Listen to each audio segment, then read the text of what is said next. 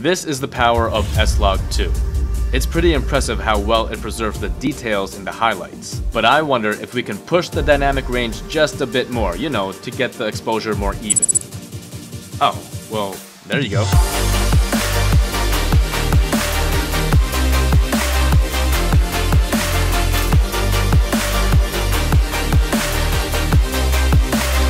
Hey, what's going on, guys? Welcome back to another tutorial. Today we're going to be diving deeper into the Sony picture profiles to see if we could get more out of its dynamic range. Almost every Sony alpha shooter out there loves to talk about the dynamic range of the S-Log picture profiles. As a quick refresher, dynamic range is a measurement of the difference between the bright parts and the dark parts of an image. The higher the dynamic range, the more details you'll be able to preserve in the shadows and highlights. Oppositely, if the dynamic range is lower, you're going to have to decide which end of the spectrum to expose for, either the shadows or the highlights, but not both. On the Sony a6300, I personally use S-Log2 the most.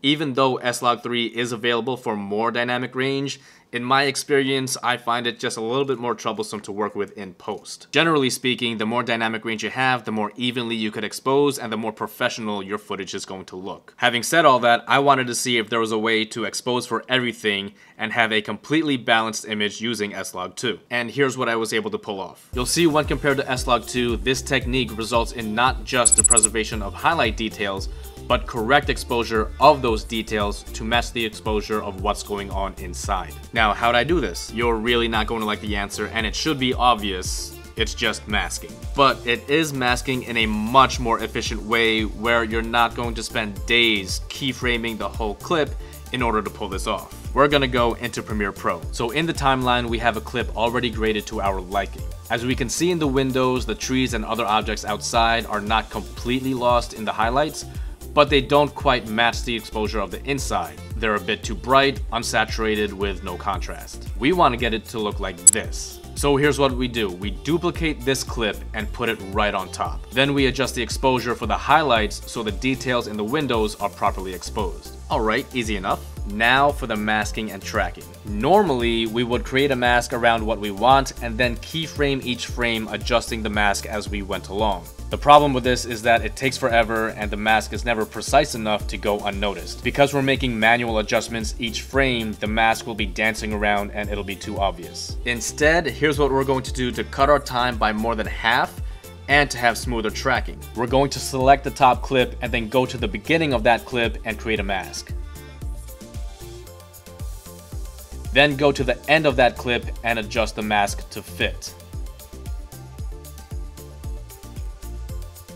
Now, this alone already gives us a good starting point because the mask knows where to start and where to end. And because there are no keyframes in between to interrupt that mask as it travels from point A to point B, it's going to track very smoothly. All we have to do now is adjust the mask only at the points where the tracking is lost. So let's start with the halfway point and adjust that.